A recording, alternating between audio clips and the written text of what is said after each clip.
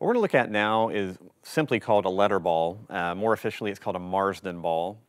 It's a very, very simple tool for working on eye tracking. When we talk about eye movements, we basically have our eyes need to be able to go side to side, up and down, and basically track a moving object. So the advantage of using this particular device is the patient or client can take it home, they can hang it from the doorway or from a ceiling.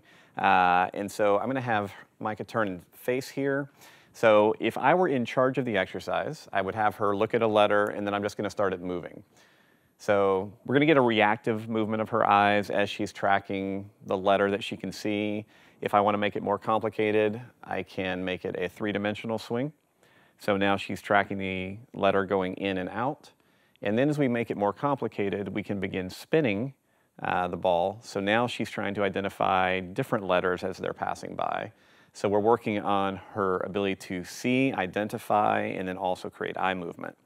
From there, it becomes pretty simple for her to now begin including some movement herself, some proprioception. So now I'm going to start the ball in motion, pick a letter, all right, and just reach out and touch it. Keep going. Keep going. So depending on when they hit the ball, touch it, it's obviously going to swing in a larger arc or a wider arc, which makes it a little bit more challenging.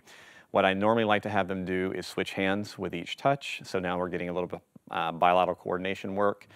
Once they progress beyond this, you can obviously also cut the string off and play catch with them.